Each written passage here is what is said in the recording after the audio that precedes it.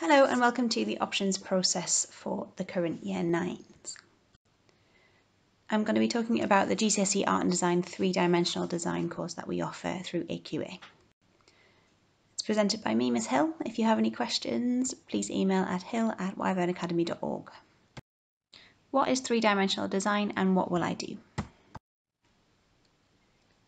With the three-dimensional design course being an art and design course, it's very similar in the way that it runs, apart from the fact that your final piece will be of a 3D outcome. This would include a prototype of a new product, or it could also include a model of a new building that you've designed, depending on what topic that we are doing. How will I be assessed? You will be assessed over two components, the first one being your portfolio. This is worth 60% of your GCSE. It will be based around one topic that is given to you, and you will be undertaking the work that is needed to hit all 4 assessment objectives, which I will talk about a little bit further on. Your second component is your externally set assignment.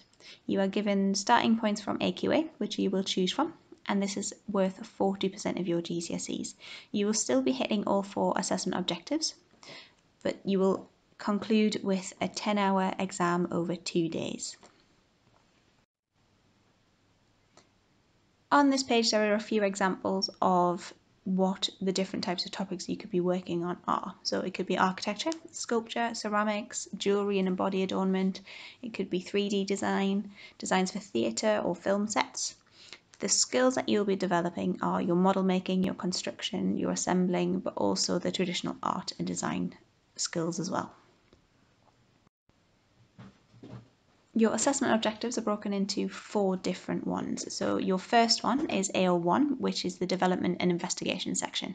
So this one you will look at different artists or designers and start to investigate how they work, which materials they use, and you will also start to investigation through your own recreations of how they work.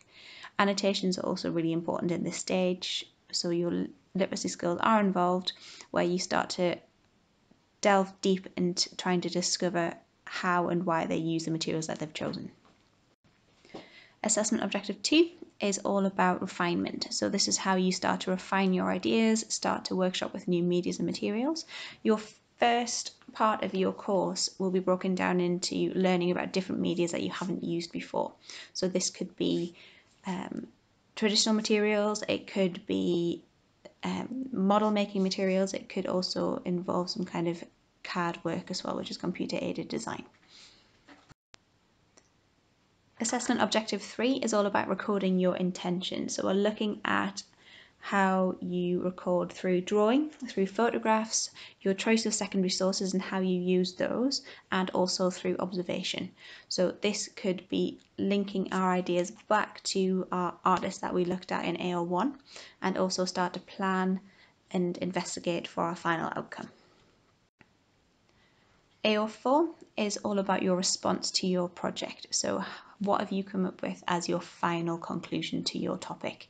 So this is going to be a 3-dimensional outcome, and it basically starts to pull everything together from the rest of the assessment objectives to produce your final piece. What can you do with the subject when you leave school? With the qualification being an art and design course, there are a lot of careers within the creative industry. Some of these are listed below, including jewelers, graphic designers, bakers, photographers, costume designers, set designers, and the list goes on. Thank you very much for watching. If you have any questions or would like some more information, please get in touch. My email was at the beginning. It's hill@wyvernacademy.org.